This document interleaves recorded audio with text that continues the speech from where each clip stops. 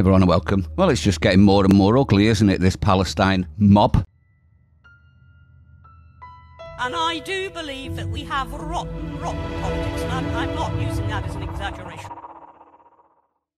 Now, this was in Birmingham, on the run-up to McDonald's. Have a look at this.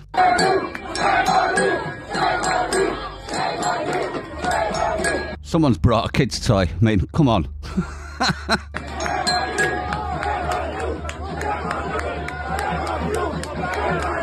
You see the aggression?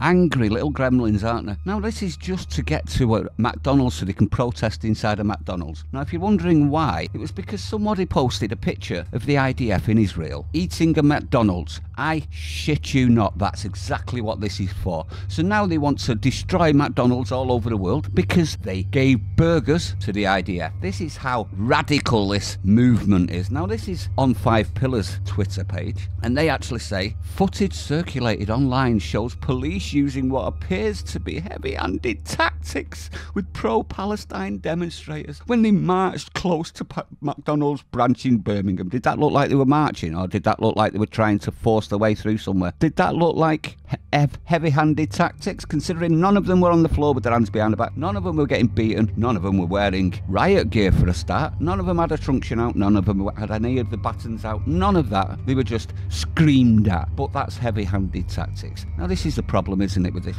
protest? And now all of the problems that we've got at the minute, it's a minority kicking a hornet's nest, effectively, and then crying that the hornet's nest kicks back. Am I wrong? Let me know what you think. Shocking, isn't it? They say that this is just about Israel. Behave. Stay sane. I'll see you on the next one.